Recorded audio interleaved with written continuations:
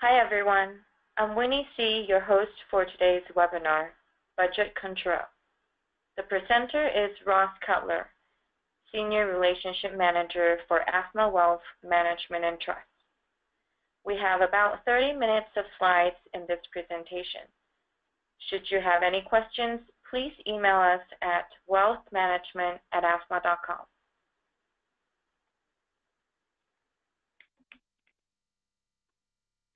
This monthly webinar series is brought to you by AAFMAA Wealth Management and Trust. We are AAFMAA's trust company. AAFMAA stands for American Armed Forces Mutual Aid Association and is the longest-standing, not-for-profit association that empowers military families with affordable financial solutions. We accomplish this by being the premier provider of financial planning, investment management, and trust services for the military not-for-profit. Also, as a trust company, we have an additional legal obligation to act as your fiduciary, which means we only act in your best interest and for your benefit. Here's an important disclaimer. This presentation is educational. It is for general information only, and it's not specific investment, legal, or tax advice for any of you individually. Do not rely on this presentation alone to guide your financial planning decisions. Since each individual situation is unique, your needs for financial services will differ. For individual advice, please contact us directly. We produce this webinar series in-house with our own professional staff as a service to our members and to help them better understand the resources that are available to them. I will now turn it over to Ross to go over the agenda and start the presentation. All right. Thank you, Winnie, for that great introduction. Here's our agenda today, budget control. Why are we talking about this? Well, we have the holidays coming up. Everyone likes to splurge a little bit in the holidays, whether it's buying the Thanksgiving turkey, going crazy on the Thanksgiving meal, or it's the holiday season when we start to think about gifts, buying things for friends, for our family, for our kids. Stores actually encourage us to spend more. They have payment plans so we can spend more. Should we be spending more? And that's really where the budget comes into play. So today we're going to talk a little bit about understanding your budget, controlling your budget, and continually making it work. And here's our agenda. Why is it important to have a budget? Let's get back to the basics. A few techniques to help you with your budget, and then using it, helping you plan not just your budget, but the rest of your financial landscape. So why are we talking about this today? In life, it's natural to procrastinate. We often talk about the importance of financial planning in these webinar series. People focus on their jobs, their careers. Maybe they're focusing on a mission or an upcoming project. We often forget to look in the mirror and plan for ourselves. So controlling your budget is the foundation of your financial future. And there are certain things in life that will be permanent for long periods of time. For me, that's a horrible golf game. But for others, it could be a 5-year car loan. It could be a 30-year mortgage. Maybe it's dental insurance, medical insurance, college savings. For a lot of us, these costs and expenses exist every day and every month. So if you want to control your financial destiny, we need to understand our income, and then we need to understand our expenses. When we think about the budget, we can also think about investments. Why do we have a budget? What are we investing for? How much should I save? How much do I need at retirement? How much can I spend in retirement? When can I retire? How much can I leave my kids? All of these questions really come down to your personal or family budget. How much should I save? Really a subjective question, but we really need to know how much do you make and how much do you spend. If you spend nothing, well, then you don't really need to save anything.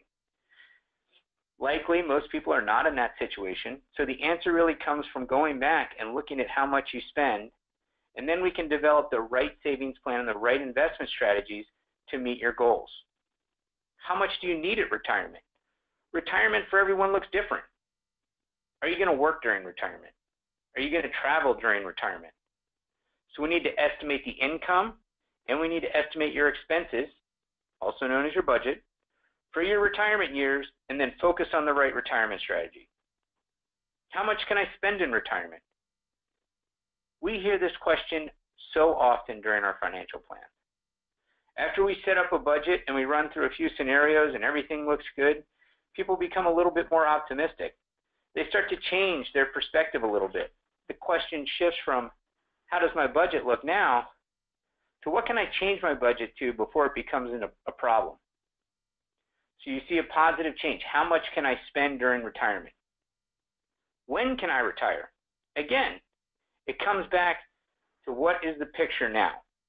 Looking at your income, looking at your expenses, and then what does that picture look like moving forward? What are the changes that are going to happen if you retire?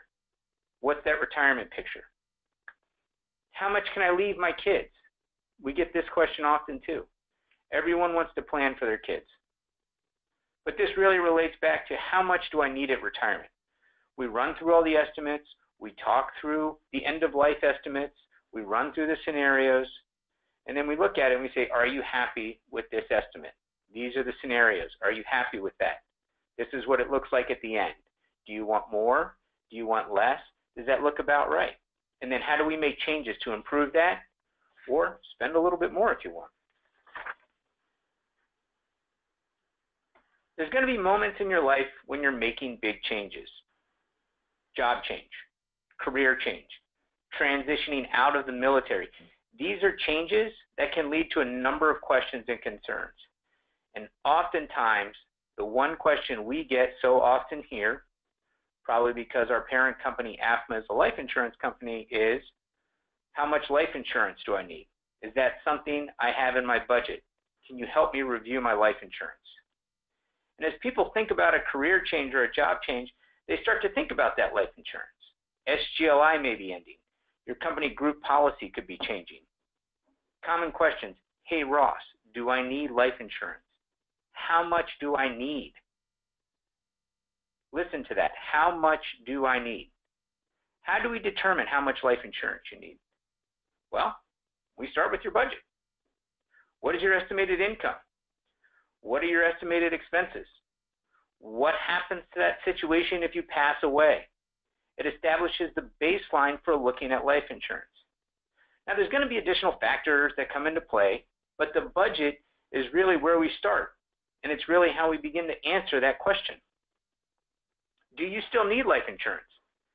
As people hit retirement, they often think about, should I terminate this life insurance policy? Should I cash out that policy if it has a cash value? The same process still applies. Do you have any liabilities being protected or covered by that life insurance today? What happens to those liabilities if you pass away?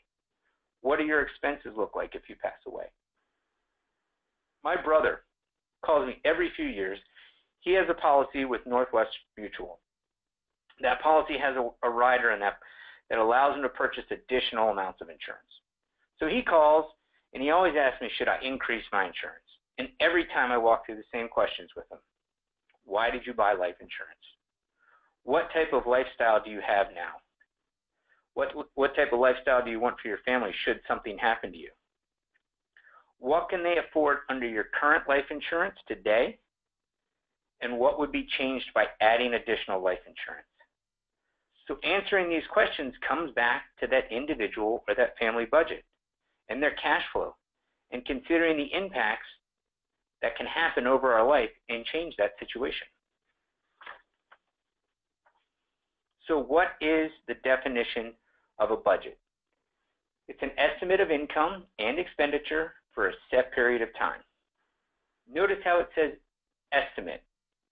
A lot of people look at a budget as black and white, as ironclad, can't be changed. That's not true. It's there as a guideline. It's there to give you direction. I like to call the budget a pulse check.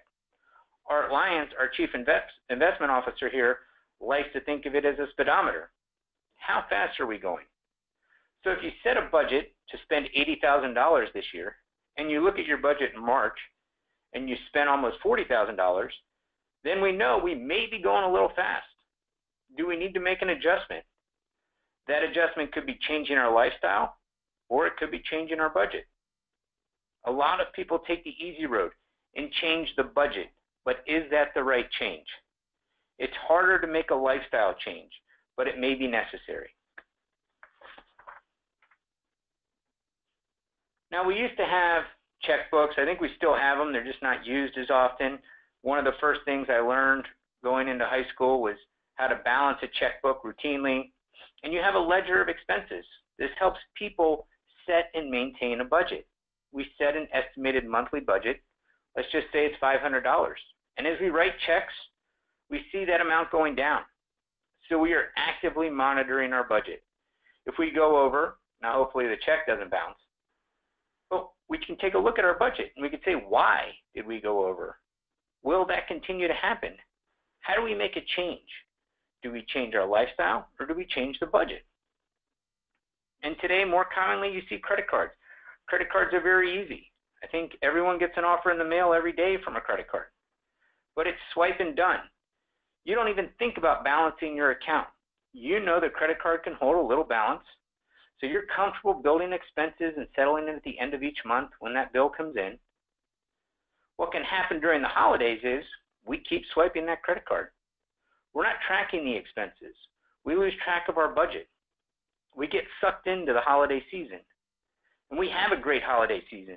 Then the bill comes in January and we realize, whoa, we're in a little bit of a hole. So we need to focus on getting out of that hole. So we need to change our lifestyle, or we need to review our budget. So if we're going to use a credit card over the holidays, try and keep track of your expenses. Watch each expense as they go on the credit card. Make frequent payments on the credit card so you see the money leaving your account and paying off the credit card bill. This will help you realize and think about the purchases you're making in a more meaningful manner. Now, there's also a ton of websites out there. Up on this slide, we have a few of different websites that can help you with your budget. Mint and Quicken probably being the two names we hear about the most and are brought up most often. They have very friendly platforms and can help you build a budget from scratch. Mint and other apps have notifications when you're spending too much. They also notify you when bills are coming up and payments are due. Banks today, they're incorporating more tools and services on their platforms. They're there to help you provide a little bit of guidance and assistance as you manage your bank account. So I would take a look at the different options available. Take a look at your bank, see what they have. If you want to do a free trial with one of the softwares here on this slide or anything else out there, I mean, there are a number of budget tools out there. You can go into Google search and search for other platforms and test them out. See which one you think is best for you. See which one you like. The right budget solution or the right budget software, service, may not always be the one with all the bells and whistles. It's just the one you're going to use. Find the one you like using. Simple and stupid is often the best solution. Microsoft Excel, another great solution. Microsoft Excel has become a solution for almost anything that touches a number today. Over the years, Excel can just about anything. It's a calculator, it's a savings plan, it can create lists and categories for you, it can generate invoices, and it can create budgets. You can create your own budget template. They also provide some. You can see on this slide that I went into their pre-built templates and pulled a few. Simple monthly budget, simple personal budget, basic personal budget. Take a look at these Excel budgets. See if you like using one of them. See if they're simple. See if they help you. These are great tools that we can use every day. And the great thing about Excel is it's fairly universal. It'll work on any computer from just about anywhere. So you can easily share this with your family and make updates. It's just another source, another tool that you have to help you with your budget. So how do we incorporate the budget into our planning? Most people spend a significant amount of their life working, focusing on their income. Oftentimes, we don't spend a lot of time thinking about our expenses. Not that we don't consider it, but oftentimes the solution is more income. So focusing on both can have the greatest impact on planning. When we start financial plans here at AAFMAA Wealth Management and Trust, we start with your cash flow. We review your income. That could be a 1099. You could be a W-2 employee. It could come from dividends. Maybe it's rental income. We make sure we have every source of income coming into your life. Once we have all of the income, we can then move into all of your expenses. And it can be long. It could be a mortgage, car purchases, college savings, health care, dental insurance, life insurance, homeowners insurance, auto insurance. And then the entertainment, going out to dinner, vacation, Starbucks, taking care of the family, grocery stores. The list can go on and on. The more details that you can provide into your life, the more accurately you can make changes and monitor your budget. Understanding your income, understanding your expenses will help define some of your lifestyle and make a budget easier to follow. A financial plan is like having a financial physical. It reviews every aspect of your financial situation. It's going to give you the guidance and assistance to achieving your goals and objectives. Understanding your budget is the lifeblood of that plan. Now, we understand everyone is different. One person may like Starbucks. One person may like Dunkin' Donuts. One person may like that soy caramel macchiato, extra espresso, whipped cream, caramel flakes on the top. The other person may just want black coffee. Buying that drink doesn't really matter. Buying that drink 30 times and understanding what happens if you buy that drink 30 times can matter. If you buy a drink, maybe you're not saving for retirement. If you buy that drink 30 times, maybe you're sacrificing savings. Maybe you sacrifice college savings. There are few people in this world that get to have their cake and eat it too. The rest of us need a pulse check, and that's the budget. We often hear, live within your means. In the business world, we often hear, control costs. In the government, just look at the news today. We are constantly hearing about budget cuts, about sequester. So budget control plays a part of every business. It plays a part of the government. It plays a part of everyone's personal lives. It's there. Making sure you have the right budget, understanding your budget, and adjusting your budget accordingly can provide the right solutions to a lot of other financial strategies in your life. It can help with savings. It can help with retirement. It can help with insurance solutions. And it can help with the investment strategies. So our Chief Investment Officer here, Art Lyons, again, always says, our financial success depends upon our partner. Everyone needs the right partner to help talk through our thoughts, our concerns, questions, fears, and that partner can be a friend. It can be a spouse. It can be a brother, sister, parent.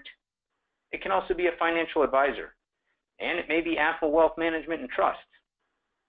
So if you want to talk a little bit more about your financial landscape, please reach out to us. Our team helps military families every day with their financial situation, getting them on track, keeping them focused on their goals. Our financial planning process will help you develop a budget, and it'll walk through the impacts that can change that budget, and how is that going to change your personal situation. Maybe you're all set with your budget. Maybe you're at the end of retirement and you're looking at how do I manage the nest egg that I have left. What's the rest of your financial picture look like? Maybe you're entering retirement and you feel comfortable with the budget you have now, but you just kind of want to get a grasp on how do I make and use the investments that I have now work best for me and effectively. The portfolio review gets that conversation started. And we're going to give you some guidance on your current situation, and we can give you some recommended changes. It's just another look at your financial picture to give you a little bit of guidance and see if you like the conversation we start here. So if you have any questions, please reach out to us. Keep in mind that the websites that we provided in this presentation are external websites. They're not maintained here at AAFMAA Wealth Management and Trust. They're just intended to be helpful resources. We recommend you consult with a trusted professional, attorney, accountant, financial advisor prior to making any decisions. If you need anything else from us, please reach out to us. You have my information here. You have the relationship manager information on the previous slide. So we're happy to work with anyone that needs any guidance on their budget or any other financial concerns. But thank you for having us. And Winnie, I'll turn it back over to you. Great. Thank you, Ross. As Ross mentioned, if you have any questions regarding any of the materials Ross covered, please reach out to us at wealthmanagement@afma.com. Also, take note of Ross' direct contact information on your screen. We'll break here for now, but you can reach us whenever you need to. Please do not hesitate to ask for help. You can also sign up for future webinars or review past webinars at afma.com/webinars. If you found this information useful, please share it with your friends and family. Our membership grows stronger every year because you introduce your friends to AAFMAA. We hope you join us again on November 30th for our next webinar, presented by our colleagues at AAFMAA Mortgage Services. Thank you, and have a great day.